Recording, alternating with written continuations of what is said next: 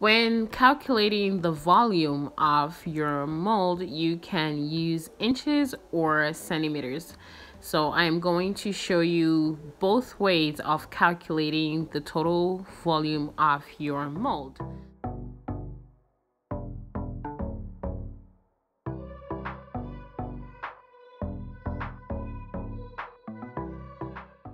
Good day, good day, good day. Hi everyone, welcome to HumbledNature, where we spread the goodness of Christ and make handmade bath and body. If you like this kind of content, please like this video and join this family. Let me say that one more time. Please join this family.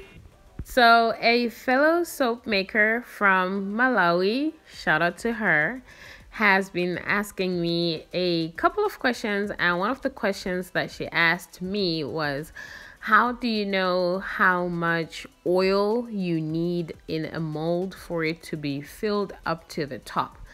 So this is something that I struggled with when I started making soap. And so I am hoping my explanation makes it so much clearer. It's actually very easy. I don't know why people make it so complicated, but it's actually very easy. And I hope this video will help you know how to calculate a soap recipe.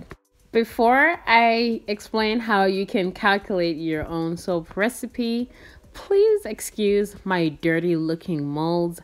I just came back from church, took out the soap that was already in there, and thought this was the best time to do this video. I will be using these two molds as examples how to calculate.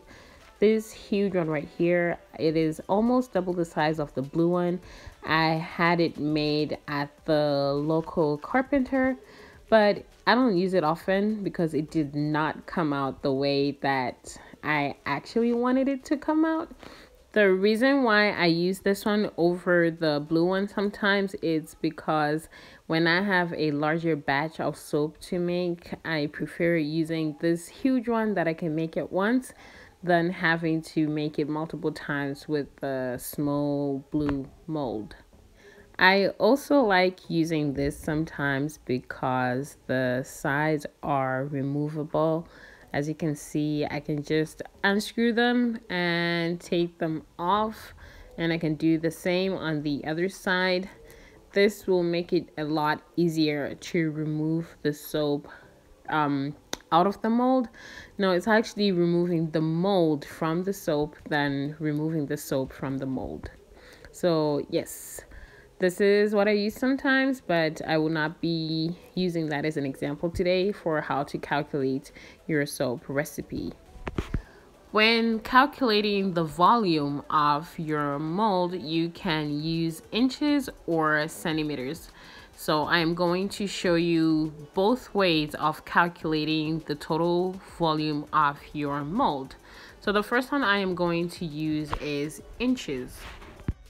The first thing that you need to do is calculate the total volume that the mold can hold. So you do that by multiplying the length times the height times the width. And in my example, I get 70. So that is 70 ounces. So this blue mold right here holds a total weight of 70 ounces worth of soap. Now that you have the total weight of the mold, you will take that total weight, which is 70 ounces in this example, and you multiply it using a range between 0.39 and 0.42. This means that 39% of your soap is oils, or 42% of your soap is oiled. I have found that when I'm using this blue mold, if I multiply with 0.39, it does not fill up the mold to the top. It just goes just a little under. So I multiply with 0.42 to fill up the mold to the top. Now I am going to show you how you can calculate the exact same thing using centimeters. The first thing that you do is measure out your width then multiply with your length and your height, and you get your total volume, which is now in grams because we're using centimeters. Now that you have your total volume, you will multiply that with a range between 0.65 and 0.7. This is the main difference between ounces and grams. I've found that when I'm using, again, the blue mold, I need to multiply with 0.67 to get it to fill up to the top. Once you know the total amount of oil that you need, the rest of it is easy. You just have to head over to Soapcalc and it will do all the calculations for you. I have another video right here that explains how to use Soapcalc, and be sure to head over there once you finish watching this one. The next mold that I am using as an example is this mold that has 9 little squares. It is a bit tedious to try and measure out each one of them. You don't have to do that. You just measure out the volume of one little square and you multiply it by 9. So firstly, you calculate the total volume, which is width times length times height. And for one pocket, I get 4.8 ounces.